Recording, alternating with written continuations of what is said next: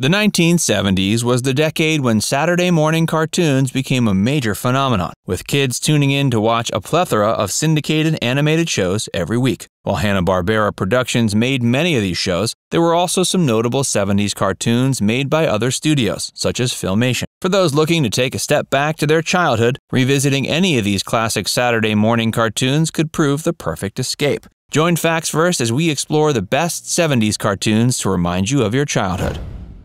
Scooby-Doo, Where Are You? Scooby-Doo, Where Are You was an animated mystery comedy produced by Hanna-Barbera Productions for CBS. Though the series premiered on September 13, 1969, it went on to become a defining part of both the 70s and the early Saturday morning cartoon phenomenon. The original series only lasted for 2 seasons, ending October 31, 1970. After the end of the original Scooby-Doo, Where Are You?, the titular character was used further in the spin-off shows Scooby's All-Stars and The Scooby-Doo Show. Later in the 70s, these spin-off series were repackaged back under the name Scooby-Doo, Where Are You? When they re-ran on ABC. In the days since, all episodes of Scooby's All-Stars and The Scooby-Doo Show were released on DVD as the 3rd season of Scooby-Doo, Where Are You?, which helped clear things up for fans. Since the 1970s, Scooby-Doo, Where Are You? Has snowballed into a full-blown media franchise, with multiple theatrical motion pictures, direct-to-video features, made-for-TV features, and series iterations. The character is arguably more popular than ever, which only makes it that much more lucrative of a nostalgic prospect to go back and revisit the show that started it all. The Pink Panther Show.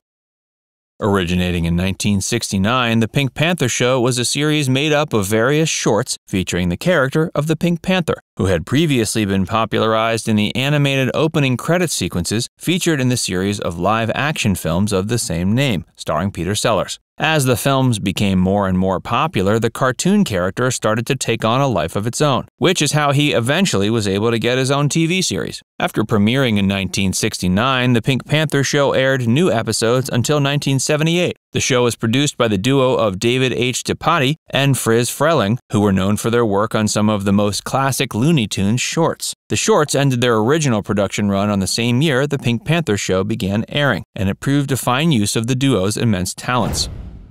Fred Flintstone and Friends.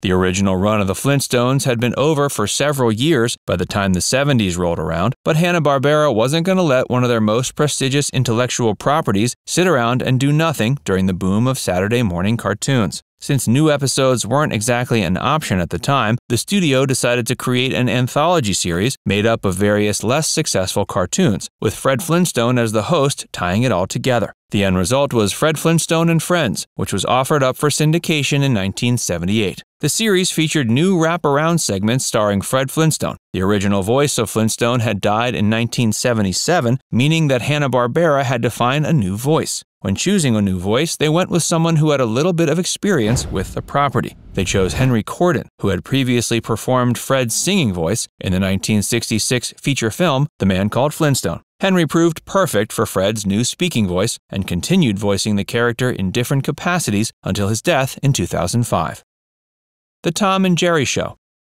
Like Fred Flintstone and Friends, The Tom and Jerry Show was an attempt to take advantage of a popular intellectual property that wasn't seeing much use during the time period. The series began airing in 1975, and a total of 16 episodes were produced. It marked the first time the characters of Tom and Jerry had been featured in animations made specifically for television. This was in contrast to their previous theatrical shorts. Sadly, increased media scrutiny of the 1970s made it so much of the slapstick violence that defined the characters had to be toned down. Because of this, the series is rarely brought up when people talk about Tom and Jerry, but it still could provide a nice nostalgic viewing for those who watched it back in the day. Hey, if you're enjoying this video so far, be sure to give it a like, and subscribe to Facts First if you haven't already.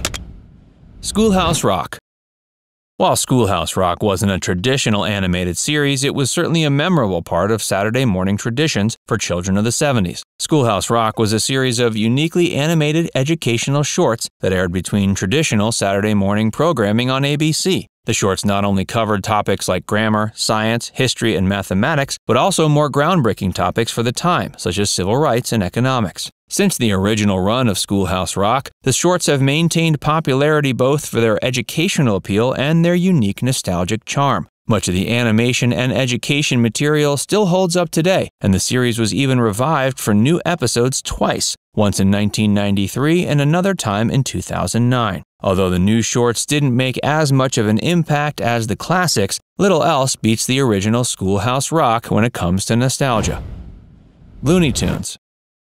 As we've already briefly discussed, Looney Tunes wasn't an animated series, but a series of theatrical animated shorts that began in the year 1930 and continued to be produced until 1969. The series has come to be associated strongly with the golden age of American animation, alongside the early works of Walt Disney. Although the shorts stopped being produced in 1969, they began being syndicated on television in the 70s. Because of this, Saturday morning cartoon viewers have grown to have a strong attachment to the Looney Tunes shorts. The shorts popularized characters like Bugs Bunny, Daffy Duck, Elmer Fudd, Yosemite Sam, Wile E. Coyote, the Roadrunner, Tweety, and Sylvester. Hong Kong Phooey. Hong Kong Phooey was one of Hanna-Barbera Productions' original 1970s series, running from 74 to 76 on ABC. The series followed the exploits of its titular Pooch, who gets into all sorts of comedic crime-fighting exploits with his much more capable sidekick Spot. Super Friends. Super Friends is another Hanna-Barbera production that got its start in the 70s, first airing in 1973. As compared to the original characters that featured in Hong Kong Phooey, much of the cast of Super Friends was made up of various popular superheroes taken from DC Comics. Of course, these included icons like Batman, Superman, Wonder Woman, and Aquaman. The series was subsequently revived in 1980. Josie and the Pussycats. Josie and the Pussycats was another cartoon from Hanna-Barbera that took its inspiration from an already established intellectual property. It was based on characters from a comic book series, the Josie and the Pussycat series published by Archie Comics. When adapting the comic book series to animated form, Hanna-Barbera opted to give the show a mystery-solving format similar to Scooby-Doo. Josie and the Pussycats' original run consisted of 16 episodes from 1970 to 71. In 1972, it was reconceptualized as Josie and the Pussycats in Outer Space, which warranted 16 additional animated episodes for the classic characters. Both iterations of the series continued to be aired in reruns over the course of the 70s. In 2001, the series was adapted into a live-action film of the same name. Fat Albert and the Cosby Kids. Finally, let's take a look at Fat Albert and the Cosby Kids. Although it's certainly a good deal harder to enjoy the work of Bill Cosby now than it was back in the day, the original series still holds up as one of the most nostalgic animated series of its time, thanks to both its incredibly dated aesthetic and its cheap animation. The series was created and produced by Bill Cosby, who was a much more family-friendly figure back then. Bill's own early years inspired the series, which depicted his time growing up in Philadelphia with his childhood gang of friends. Now it's time to hear from you. Comment down below to share if we left out any of your favorite nostalgic cartoons from this time period. And before you go, make sure you give this video a like and subscribe to Factsverse if you haven't already. Click the bell icon to stay updated on all our latest content.